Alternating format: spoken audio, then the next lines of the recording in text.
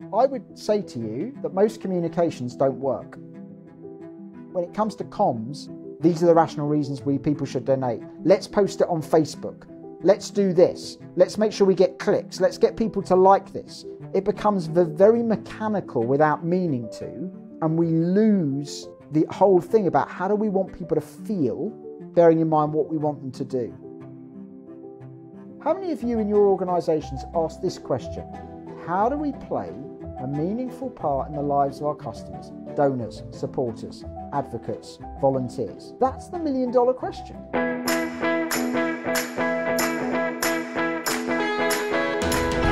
Hey there folks, welcome back to the Fundraising Bright Spots podcast. This is episode 149.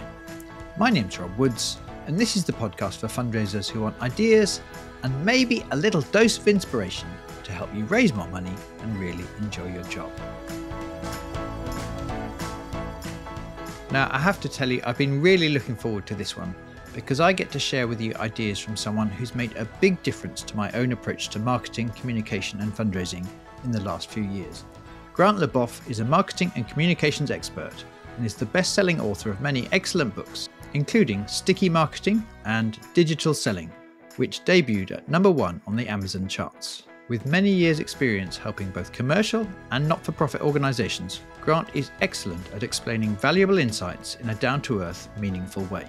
If you're a regular listener, you'll probably have heard my previous interview with Grant, which was episode 142, in which he gives a helpful, powerful frame on how changes in technology in the last 25 years have affected the choices we make when we communicate or raise funds for our charity. Given all the enthusiastic feedback we got about that episode, I was keen to talk to Grant again, and in particular, to ask him what we can do in the context of the many things that make fundraising difficult now. Whether it's the cost of living crisis, the ever faster pace of change, this sense of political chaos and uncertainty, or the ever shorter attention spans of the people who care about our causes, I wanted to know what we can do to cut through and be effective in spite of the difficult backdrop. So let's get into it. Here's my recent interview with the brilliant Grant Leboff. Hello Grant, welcome to the podcast. Hi Rob, nice to be with you. How are you today? Yeah, I'm good. Good. So thanks so much for making time. I know you're a very busy person. I've enjoyed reading your books over the years. You very kindly, a few years ago, came and did an excellent session for our group of fundraisers to do with the implications of certain changes and trends in technology and in marketing generally. Before we get into this particular topic for the interview today, to put it in context, I know you're an author. I know you also have a Sticky Marketing Club where people can learn about marketing. How do you describe your role? Yeah, so I consider myself these days as a sort of marketing evangelist. I ran an agency years ago. I've written several books. I tend to write a few more at some point. But I go around the world speaking around marketing. I do consultancy with businesses. I find people are so frustrated with putting effort, time, and often money as well into marketing and not getting the results that they want. And I think there are so many myths and nonsense spoken about marketing. And that's a problem because people follow some of these things unknowingly and end up being disappointed with the results they get. So I've always seen my job in more recent times as to kind of go around the world and evangelize about what works, why it works, and just hopefully supporting people in achieving the results and the effectiveness that they desire. Thank you. And just hearing you talk then remind me of how much your earlier book, Sticky Marketing, and then more recently, Myths of Marketing, both of those helped me a lot. In terms of today, I guess the context just is really tough for lots of charities and lots of the fundraisers within those charities who's work so hard to connect with people who care and find ways for those people to donate and reasons for them to donate. They work so hard. Goodness knows, 23 years ago when I started out as a fundraiser, it was hard. But I really think the context now, it both is harder and it feels harder. And some of the reasons I think that people are finding it harder is both the cost of living crisis right now in many of our audiences do have less money available to give to the causes they care about, but then also these bigger picture things in terms of a sense of chaos, a sense of not only change speeding up, but also in a more chaotic, complex, less predictable way than it would have 20 or 30 years ago. And I guess also the fact that we ourselves can be distracted by the bad news out there, more distracted than I would have been 23 years ago, because I wouldn't have had a smartphone on my desk then. And also the fact that our audiences we're trying to reach out to, probably their attention span is shorter now than it would have been. Maybe there are some upsides to all of these. Maybe you could help us see those upsides as well. But at a time when many of the people I teach are facing struggles, but still the targets are there, and goodness knows the need to help various important causes is greater than ever because of various turmoil going on. I wonder if we could just have a chat about, from your point of view, going around the world, looking at both commercial and some not-for-profit organisations, how you see these themes and what you think are some things we could do to handle them and overcome them. Yeah, so I think it's a great point you're making. I think we are more time poor than we've ever been. I think technology, while it liberates us in some ways, it stresses us out in other ways because it's the immediacy of everything today. You know, in the old days, someone would write you a letter and then you'd get it. And you might not get it straight away and you'd have some time to respond and you'd write back. Today, a WhatsApp comes in and, you know, someone's noticed the blue ticks that you've read it and you feel compelled to respond almost immediately without any thought. And we live in this very difficult world. And then, of course, economically, things are fairly tough. The cost of living crisis and other things at the moment, which obviously if you're a not-for-profit trying to, you know, elicit support and donations for your cause isn't easy. And I think there is a feeling in the world of uncertainty. Change is quicker, that's for sure, again, because of the speed in which communication happens. So I do think there is that feeling of chaos and feeling of uncertainty, and the pace of change is quicker than it's ever been. So all of these things definitely do make it challenging for people. And I think the medicine that I'd give to people in some ways to kind of fix all this almost sounds too simple, but I'm sure we'll embellish it as we go on. But that is to not lose sight of what you're doing. And what I mean by that is, I think in this age of technology, we actually have to make an effort to be human. And I know that sounds kind of, what do you mean, make an effort to be human? But I think we hide behind websites and social media and clicks and likes and all of these different things. And I think fundamentally, human beings haven't changed. We've evolved, we've adapted, but we haven't changed. We are the same fundamentally. And therefore, I think at the very, very essence, this is about building relationships with people, and this is about moving them emotionally. And this is very, very important. So my background is behavioural psychology. It's what I studied. And we've learnt more about the human brain in the last 50 years than we knew in the previous 5,000. And we know that human beings have two systems of thinking, which we call System 1 and System 2. System 1 is the subconscious mind, and System 2 is the conscious mind.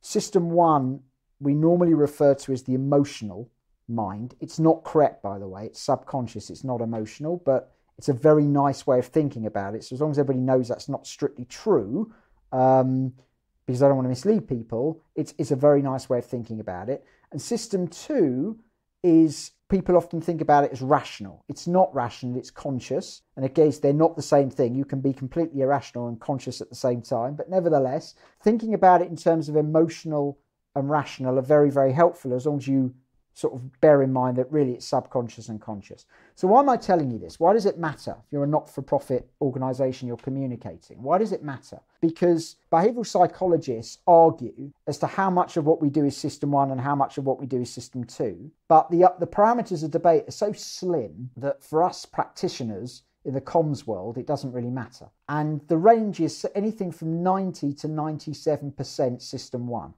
Depending on who you ask. So I think the majority of behavioural psychologists will tell you it's 90-10, System 1 to System 2. Some people tell you it's 95-5. There are a few people that say 97-3. But the point is that System 1 is the domain of decision making. So much so that there's a quote from a guy called Jonathan Haidt, who's a leader in the field.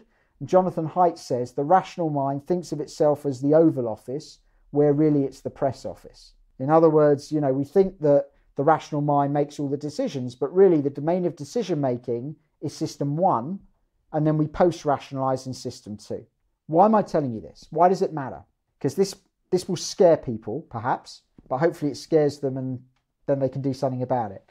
So I would say to you that most communications don't work. And the reason why I'm saying that to you is everybody listening to this right now, think about your website. Have you architected your website for system 2 or system 1?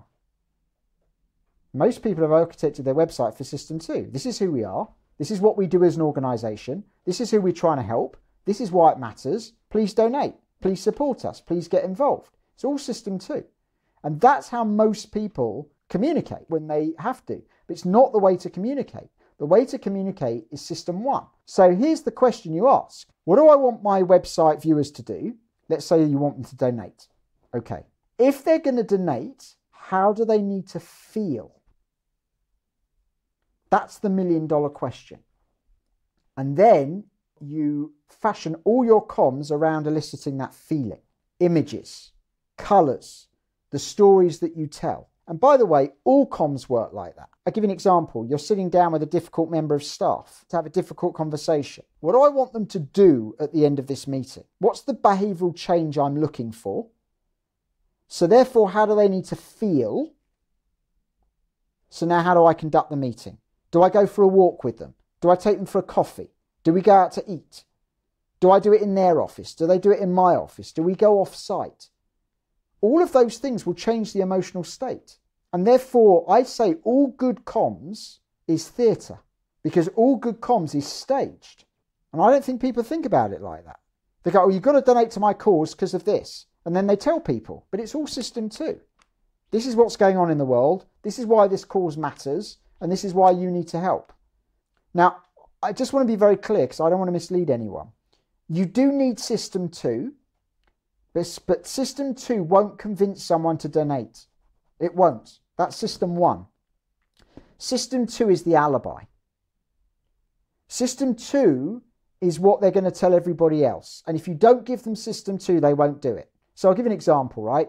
I get a direct mail through my door and I'm moved by the communication and I decide to give £100. So I go home and I say to my wife, oh, by the way, don't panic. When you see £100 on our credit card, it's because I donated it to this organisation. And my wife says, okay, why did you donate to them? This is what I'm not going to say. Just felt right, man. Right? I'm not going to say that because it almost seems silly to say that. So I'm going to say to my wife, well, they do this and they do that, and I thought it was real worthwhile and we should support it.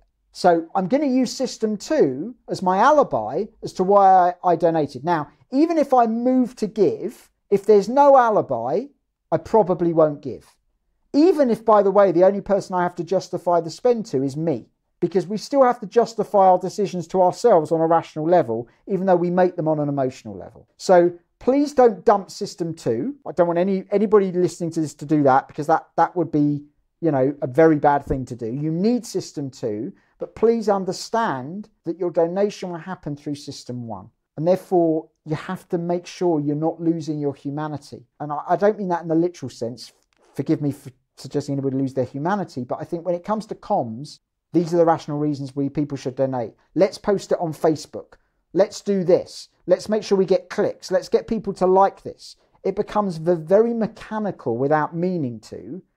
And we lose the whole thing about how do we want people to feel, bearing in mind what we want them to do. And when you think about it in those terms, life becomes a bit simpler. Forget the chaos, forget the cost of living. If you can move someone, they'll still be moved to give. They might give a bit less than they did before, okay, but they'll be moved to give. And I think we get so bombarded with all of this other stuff that we lose sight of the central tenet of comms, which is to move another individual. Hi, it's Rob, and I wanted to let you know about our 2 long-standing training programs designed to help you grow high-value fundraising results. That's Major Gifts Mastery and Corporate Partnerships Mastery, which both start again in April 2024. These programs help you make progress through a combination of masterclasses and individual coaching support. To give you a sense of how they help you improve not only your skills, but also your confidence and your results, Here's some feedback we had from Grace Cannings, who took part in MediGift's Mastery. I think going back to being kind of more confident, I'd say that it's helped me become more calm in meetings with donors. And I think it was maybe a couple of weeks after our first session, I was in a meeting with a donor and managed to secure a 25k gift from them, which was incredible. And it was the first meeting I'd actually run by myself without anybody else from my team being there. So it felt like a really big win for me. And then also alongside that, we've had more people renewing their donations and gifts. And I think just generally the level of communication that I've been able to give with people has been great. Yeah, I just implore anybody to go on this course. It's been fantastic. If you'd like to find out more about either of these two programs, go to brightspotfundraising.co.uk/services. This might be a little different, but I remember how much I was helped when someone once told me that people don't buy, really, in true neuroscience terms, they don't actually buy a product or a service. They're actually buying a feeling or an identity. And those two words helped me get much more clear. Well, what feeling am I buying if I buy that product? And or what is the identity I might aspire to having if I choose to support this cause at that level? And as a shortcut, just to answer those two questions, well, what is the feeling for giving to this cause? And or being willing to have coffee with someone from this charity, what is the feeling reason as to why they would do it? And or something about who they are or who they think they are or who they want to be. And just, you won't immediately know the answers to those, but fairly quickly, I think most charities can get answers to those two questions and work back from that. And that's a pretty shortcut way up. There's probably more to the argument you're making than that. But if we just start there, we can do a pretty quick check as to whether that feeling and or a signal about that identity is on the website or is on your invitation or film inviting someone to your event, or if it's not. Yeah, 100%. And I agree with you. I'd actually even make it simpler than that. So I would say we don't value things, we value what they mean. So the question always is, what's the meaning? What does it mean if I donate to this organisation? And that is about emotion, right? So we it's always interesting, isn't it? I've got a pair of candlesticks that were my grandmother's, and I remember her lighting them, and we use them sometimes. And they're not worth very much money. I mean, in monetary terms, if someone, I got robbed and someone stole them, monetary terms, it wouldn't be worth their while. But if monetary terms, they're not worth anything. But they mean everything. But the value isn't in the candlesticks. The value is, I remember my grandmother lighting them. I remember my grandma using them. And it evokes those feelings and that meaning. Right? So we don't value things, we value their meaning. Someone that needs to have the latest iPhone, they don't value the iPhone, but it's what it says about them, doesn't it? I'm a leader, I'm in tech, I'm up to date, I'm all of those things. That's how people perceive it. So understanding what the meaning is. And that's also very important because, when someone donates, what people often do in not-for-profits is they focus very much on what it means for the people you are helping.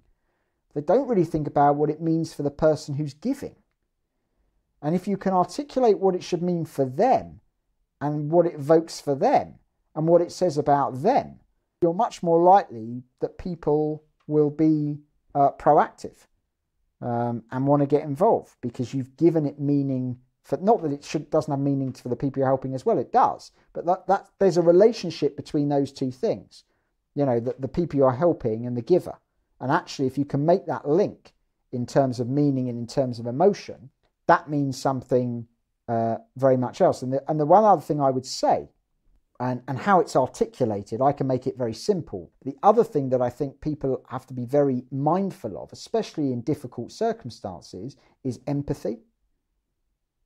Sometimes to create empathy with your community, with the audience that you're trying to speak with, makes a big difference. So it's very interesting. I see very few communications talk about the cost of living crisis unless they're trying to talk about the cost of living crisis specifically. But actually, it's quite interesting to say to a donor, I know there's a cost of living crisis and I know things are tough. But if you were going to make a difference just once this month, this might be the way to do it. And actually what you create is a sense of empathy. Because as soon as I get, oh, that organisation gets me, they know that things are hard for me at the moment, you're more inclined to give. Because, you know, people just want to feel understood. And understood by the organisations that are asking you to help, understood that by the organisation I use to support. You know, if I think you get me, I'm more inclined to want to be part of you. So I put it in a very unsophisticated way, just so I got my point across. It can be dressed up in other ways, but the principle is very important. But this is all about feeling. Yeah, that's so interesting when you say that, Grant, because I do know of some organisations that have been very proactive and upfront during the cost of living crisis in communicating with people who already support, letting them know that we understand it must be really hard for you right now. And for instance, if you need to take a break, take a holiday from donating to us, we totally understand. Please do just let us know where you're at.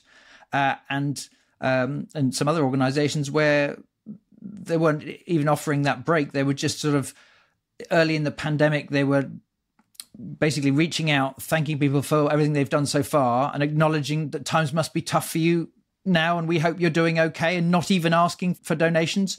And in both those situations, various charities have let me know that being upfront and understanding of that situation and not proactively asking for money, actually, not only did it lead to the donors really appreciating it and therefore a greater level of trust, but also even in the short term, it led to an increase in donations rather than a downturn in donations. I wonder if we could move on to any other things you think we as charities could do, for instance, in deepening relationships with our donors, or we could call them customers, in a time when tech seems to bring advantages, but also might separate us from those donors who care.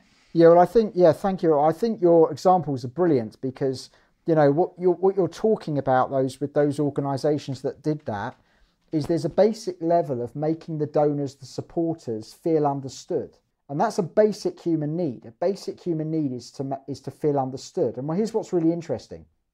If you're listening to this right now, and ask yourself two questions. How many people on the planet do I really think understand me? And I reckon most people are hard pushed to get past 5. And it's no reflection on them. I just think that's just how we feel. Most people don't understand us. And then if you think about your closest relationships, could be a parent, could be a partner, could be a child, could be a sibling, could be a best friend, whatever, it doesn't matter. But your closest relationships are probably the people that you feel understand you the most in the world. They just get you. And if you just widen that out slightly to an organisational level, it's not the same, I understand. Do you demonstrate to your supporters, to your donors, to your advocates that you understand them, that you get them? Because the more they feel understood, the more they feel you get them, the more they feel part of your organisation, the more they feel a sense of belonging, the more they want to help, they want to donate, they want to be a part of it. Because this is an organisation that I can stand with. This is an organisation that understands me, you know, and that's very, very important. And therefore, I would say this, is that I think a massive flaw, and it sounds so simple, but it isn't. A massive flaw in most organisations' communications is they don't know their customers well enough. They don't know their donors well enough. They don't know their supporters well enough. They don't know their customers well enough. So I'm going to show you how extreme I've got to in the commercial world. So when I work with a commercial organisation, so I'm fortunate enough to do consultancy for commercial organisations. I do sometimes not-for-profits as well, but commercial organisations all over the world, some very big, some a bit smaller. I now insist that the marketing department spends 20% of its time, and just think about that, that means 1 day a week. I mean, it doesn't have to be that prescriptive, but just so you understand what I'm saying, 20% of its time hanging out with its customers. Because I'd say no business went bust because they knew their customers too well. No not-for-profit will do badly because they know their customers too well, or they know their supporters or their donors too well. But plenty mess it up because they don't know them well enough. And I think it's so fundamental and so crucial, and people just don't do it. They spend too much of their time guessing, and there's no need to guess, because you can hang out with your donors, your supporters, whether it's, you know, certain organizations you go to, certain groups you go to, certain events you go to, just one-on-one conversations, whatever. But it's so fundamentally important, and people don't do it enough. Here's the reason. Where's the value of comms in an organization? So obviously there's a value in comms, in creating effective comms and getting donors and getting supporters. But I would say that when an organisation is having a conversation round the boardroom table, metaphorically speaking, could be around the coffee table or the pub table, it's okay, but wherever it is, when you're having that conversation, the person in comms should be able to be the voice of the customer. They should be able to say, this is what I think our customers are going to say about that. This is what I think our supporters are going to say about that. This is what I think our donors are going to say about that. And not because they're guessing, because they spend so much time with them, they've actually got a really good idea. That doesn't mean they shouldn't sanity check it afterwards, by the way, and verify that they're correct. But you understand what I'm saying. Do you have anybody in your organisation, or are you that person that knows the customer, the donor, the supporter, the advocate so well that they can understand that? Because I would say to you, if you don't have someone like that in your organisation, your comms is always going to fall short. It just is. And the other thing is here's the $1 million question. See, comms isn't that difficult. It's just human. But I'd be interested to know, it's rhetorical obviously because the audience can't answer me, but it'd be a really interesting thing to ask, right? How many of you in your organisations ask this question? How do we play a meaningful part in the lives of our customers? How do we play a meaningful part in the lives of our customers? Donors, supporters, advocates, volunteers, doesn't matter. Edit as appropriate, right? But that's the $1 million question. I want these people to donate to my organisation to help these people over here. Okay. How are you playing a meaningful part in their lives? What are you doing that makes their lives more meaningful? Because people will do things because it means something, because I get a sense of belonging, because I get a sense of well-being, because I feel like I'm doing something good, because I feel like it's worthwhile. And these are all emotions. They're never logical.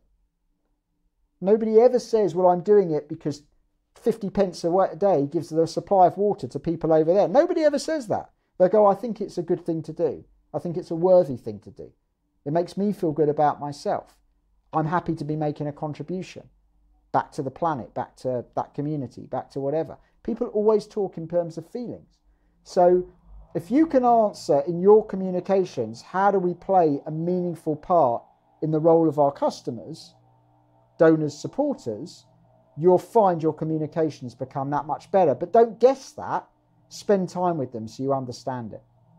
So that makes sense, Grant, if we ask ourselves that question and hang out there, try and get answers, share those answers, and for that to inform how I talk in my everyday communication ongoingly, but also where I can find more people like this. Because if I go to them, I'm likely to get clues for where more of them hang out. And the truth is, a lot of our job isn't going to be person to person. What's the next point you would make for when I need to communicate in a way that it's to the many? Yeah, so you're 100% right. So I've talked a lot about human to human, and I think that's where it starts. What's the behavioural change I want my audience to make? Donate to me. How do they need to feel? How do I elicit that emotion? What are the images I use? What are the things I do for that? In order to do that, am I spending enough time with my donors, supporters, volunteers? Do I understand them? And then how do I play that meaningful part in their lives? So there's a lot of human connection, human interaction there, which feeds into the organisational communications, because yes, a lot of things are going to be a post on social media or a poster or an advert or a direct mail or other things. So I think that's important. So I think where this then plays in and where these two collide, where they meet, is in a word that people get frightened of sometimes, because as soon as I say it, they think lots of expensive and lots of money. But the word is brand.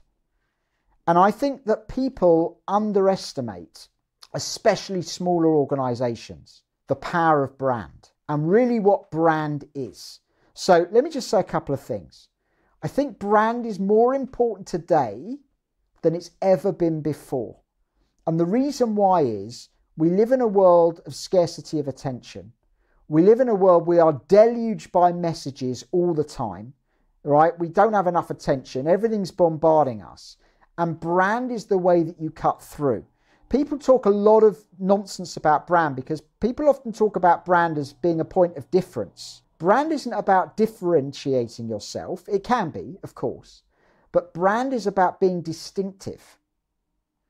So, are McDonald's and Burger King similar? Yeah.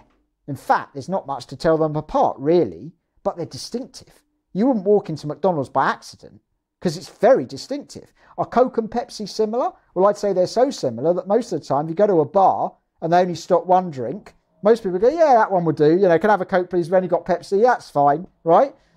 But Coke is distinctive. Pepsi's distinctive. You wouldn't confuse the two. So what brand allows you to do is it allows you to become distinctive in your marketplace. Now, your marketplace could literally be your local community. It could be the 10 roads in which you operate. It could be if you're Oxfam or, Save the Children. It could be global. Doesn't matter whether you're a big, massive organisation or whether you're literally just serving 3 streets in your local community. But brand allows you to stand out. So it's very, very important that you invest in brand, that you think about brand. And by the way, you're ruthlessly consistent with brand. Because this is what people do. They put out a brand message, they use it for a little bit, and then they get bored of it and they change it. Wrong, wrong, wrong, wrong, wrong. Never, ever change your brand. Get it right and then use it forever. It's interesting. I think Nike have been using Just Do It. I want to say for, I think 45 years or something, maybe more. I'm not bored of it. I'm sure the marketers in Nike are bored of it. They'd love to change it. But I'm not bored of it as a customer because I don't think about it most of the time. But what happens is it becomes comfortably familiar. And that's the whole point of branding. Kit Kat have been using Have a Break forever. But it still works. And I eat too many Kit Kats, so I like chocolate. But it doesn't bore me because I don't think about it 24/7. I'm sure if you work for Kit Kat, you're bored. But you should never change your brand unless it becomes culturally irrelevant. So just as an example of that, Coke have moved from making original Coke their flagship product to making Coke Zero their flagship product, because in the health conscious times where obesity is more of a problem and diabetes more of a problem because of our sedentary lifestyles and everything else, where original Coke full of sugar in 1975 was an okay product to be touting, in 2023 with all the health considerations, it's no longer an acceptable product. So if Coke didn't change their brand, they'd have probably gone bust over time. They'd have become culturally irrelevant. So they had to change their brand. But if your brand isn't culturally irrelevant, don't change it. Just keep it, be ruthlessly consistent. And the key behind that consistency is emotion. What does your brand stand for? By the way, there's no such thing as a logical brand. Why do people think Apple's better than any other leading media device manufacturer? Well, you could say, well, Apple does this and Apple does that. Ultimately, it's emotional. I just like Apple's because X, Y, and Z, right? Why do people... I've got a son who doesn't want to wear any other trainers than Nike trainers. Why? Really? Nike that much better than Adidas or any other leading brand? Not really. They're not, right? But there's an emotional attachment to it, right? So there's no such thing as a logical brand. All branding is emotional. Logical brand's an oxymoron. All branding is emotional. So the key to having a powerful brand is understanding what do we stand for emotionally as an organization. So Nike stand for winning. Nike's all about being the best version of yourself that you can be. So when I say winning, it's not about winners and losers. It's about being the best version of yourself that you can be. That's what they mean by winning. Disney's all about magic, imparting magical experiences. It doesn't matter if it's a film, a visit to their theme park, a go on the cruise, or some time in a retail outlet, right? It's all about creating a magic, a feeling of magic. So what's your organisation about? Is it about a feeling of hope? Yeah. Is it about a feeling of beauty? Is it about a feeling of confidence? What are you trying to invoke as a feeling to your donors and to your supporters? And then you need to be ruthlessly consistent with delivering it. And what you can do one-to-one with, human relationships, and when you're hanging out with customers and donors and things like that, brand allows you to deliver an emotion on a mass scale. That's what brand is. It's the delivery of an emotion to an audience. And that's why it's as important whether you're running a tiny little charity out the back of your house for a local school, or whether you're running some huge organisation across the globe. It doesn't make any difference. Brand is your vehicle for delivering a feeling to an audience. But you have to be ruthlessly consistent in that. So the most important thing is, what do we stand for? What are we about? What's the feeling we evoke at a brand level? And then always be delivering that in terms of the colours, the images that you use, the language that you use. So the way that you phrase things. And if you get that right, and then you always think about your communications in terms of, what do we want people to do? So what's the feeling we've got to evoke in this particular piece of comms, on this website? This is a call to donate. So how do we need people to feel? Can we evoke that emotion? And then you spend enough time with your customers, donors, supporters, that you understand how to play a meaningful part in their lives, and you do understand them. When you put those things together, you create the most eminently human organisation. And then social media is a tool, and AI is a tool, and all of those things are amazing, but they're tools. But you must never lose sight of the central thing that you're doing, because you're in the most human of businesses. And I would say, when you're in not-for-profit and you're in the business of helping others, even more than a commercial organisation, you're in the most human of businesses. And I think people lose sight of that. They come into work every day, or into the organisation every day, and they're, how do we raise donations? And let's do a telemarketing campaign, and let's put this out, and let's ask for donations here. And it becomes too technical. And all of those things matter. But never lose sight of the fact that at the heart of everything you're doing is this emotion, is this humanity. And if that's where you start, cost of living crisis, uncertainty, chaos in the world, shortage of attention spans, all of those things are true. But when you make humanity front and centre, all of those things are surmountable, because your starting point is so grounded in the right points, and then you go out from there.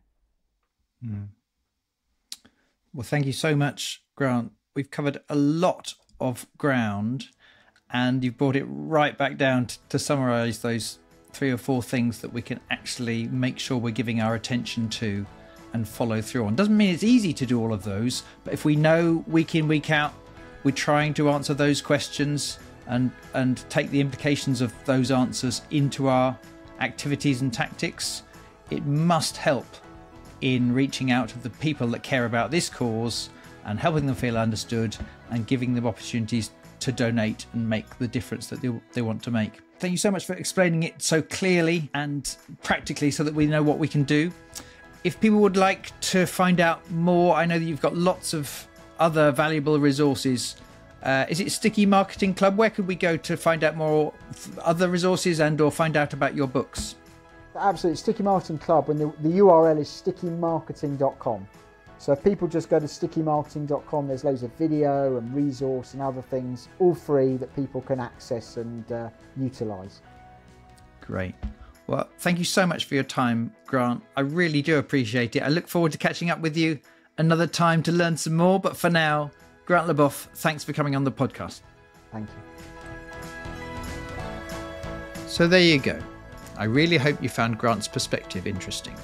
As usual, there's a short summary, as well as a transcript of the episode and a link to Grant's website, Sticky Marketing Club, on the podcast section of our website at brightspotfundraising.co.uk.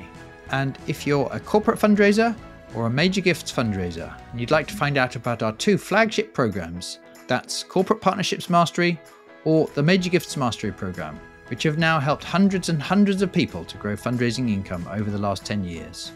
We're now taking bookings for the next programs, which start in April 2024, and at the time I'm publishing this, the early discount saving worth £400 is still available. To find out more, go to brightspotfundraising.co.uk/services. And if you've not yet subscribed to this podcast, please do click that button now so that you get immediate access to our full back catalogue, including, for example, my previous chat with Grant, where he shares a way of understanding changes in recent history that I have to say have had a profound effect on my approach to fundraising and communication in recent years. If you found Grant's ideas helpful today and you think this episode would help other people, please do share it on social media and with other people in your own charity. We'd love to hear what you think. On X or Twitter, Grant is at Grant Leboff, and I am at Woods_Rob, and we're both on LinkedIn. Thank you so much for listening and supporting our show. Good luck with your fundraising and communication, and I look forward to sharing another episode with you very soon.